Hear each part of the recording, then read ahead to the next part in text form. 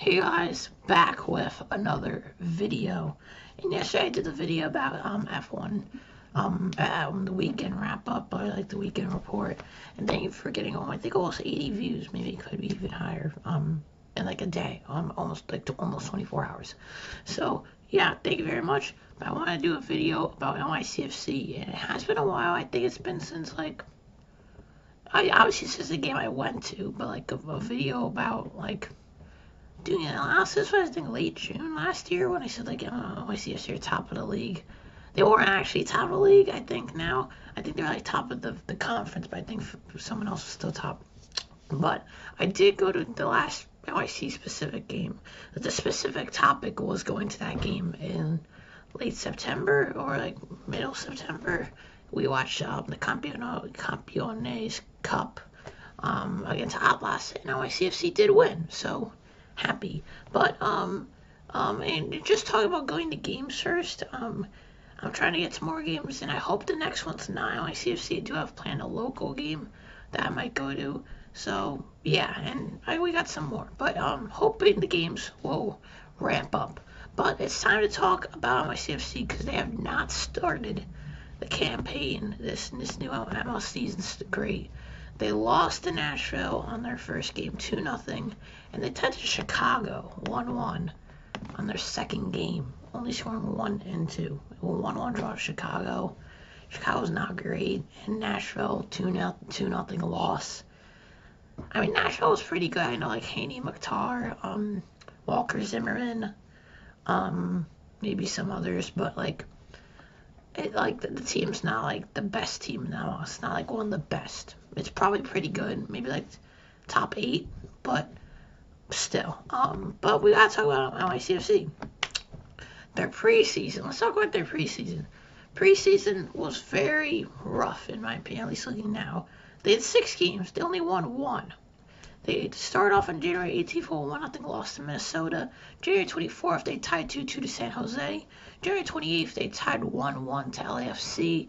Then they got their only one on February 4th against LA Galaxy, coming in a 2-1 win. Then they got a free draw against newcomers in MLS St. Louis. And then on February 18th, their last preseason game, they lost 1-0 to Portland. So I mean, that's not great. And this weekend we got Inter Miami at home, and to be fair, there's also both those games were away. So I think maybe we can do better at home than away. But it's still not great drawing 1-1. And also there's been a lot of departures like Valentin Castellanos to Girona. I think it's on a loan, but still like it's not very great that like we're losing this many players and we only brought in like a few players. So like we lost just to Sean Johnson. I think he left on like a free, but Sean Johnson's gone. We did bring in like Mitija Ilenic, I think that young the young Slovenian right back from like somewhere in Slovenia, has 81 potential in FIFA, so he could be good. Matt Freese from Philadelphia, Matias Pellegrini from Inter Miami on a free, Tony Alfaro on a free, and then like some other ones that aren't really playing much. Oh, and Brian Kufre on a loan from Mallorca. That's weird. Like we already had 2 left backs, Munson and Gloucester, I think. Why do we need to get a third left back? And then we also got like James Sands who came back, Gloucester came back, Brass I think, Bencalzar, Jimenez. But we did have like a lot of players leave. I'll just give you a short feedback of all the players who left. Hayberowitz, Seattle, free 75K. Tinnerholm went on a free to Malmo. Alexander Collins went on a free to Girona. Sean Johnson went on a free to Toronto. Maxim Morales, our best player maybe, but only behind Castellanos, went on a free to Racing Club in Argentina. Gideon Zelalem went on a free to Den Bosch. Latinovic went on a free to Levadia, some club in Estonia. Castellanos obviously went on a loan to Girona.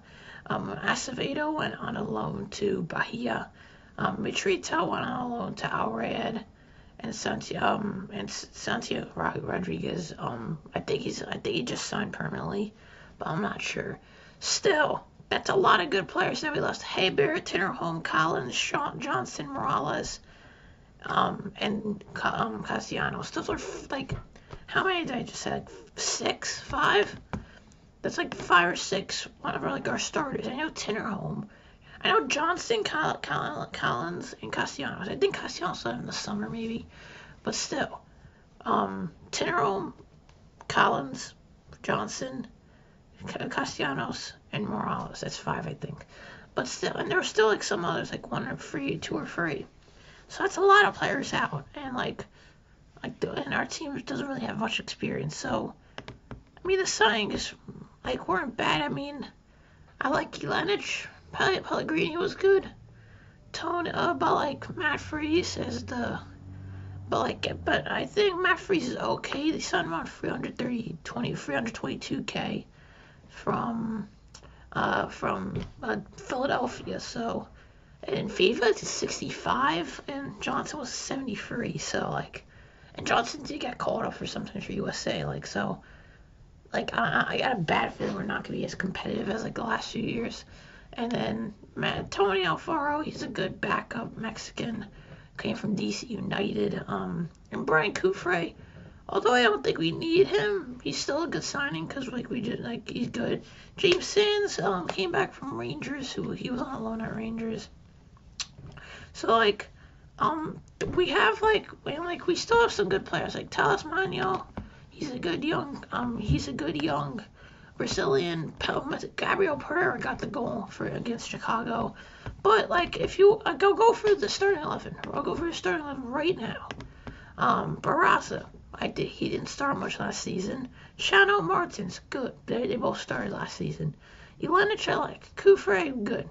Parks, Sands didn't play last season. Parks, he's okay. Jason, he's like a 59 rated, and he's 24, and he's a right midfielder or right winger. He's playing left mid or left cam.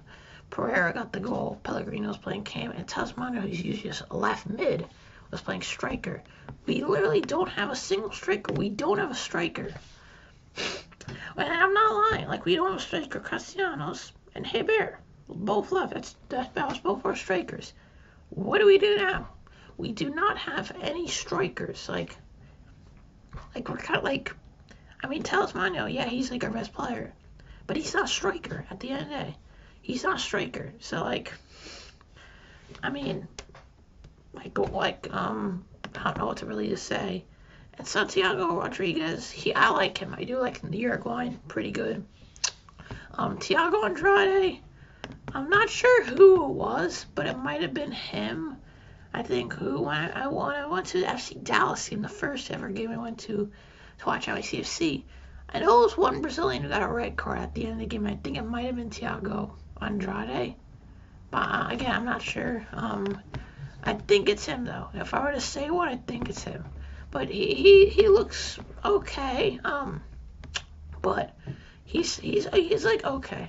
He's not very good, but again, he's pretty good. So going into the season, what can we expect? After his 2 first games, so they're away from home, it doesn't look good, especially that draw in Chicago, because Chicago, yeah, they have Shaqiri, they have one star player, but that team, last season, that team didn't do that good, Chicago Fire. Let me check right now, but Chicago Fire, they were bad last year, if I'm right. 2022, yeah, they finished 12th out of their 14 teams. They only finished ahead Toronto and DC United. So, Chicago, 12. Well, NYCFC finished 3rd that year. I don't have high hopes. And Nashville, okay, they finished 5th last year. They're pretty good, obviously. But, it's a bit hard. And, Nashville also draw the second game. So, it's going to be tight to see who finishes where and how well NYCFC could do. Because, at least in the first 2 games, it doesn't look that positive. See you guys next time. See ya.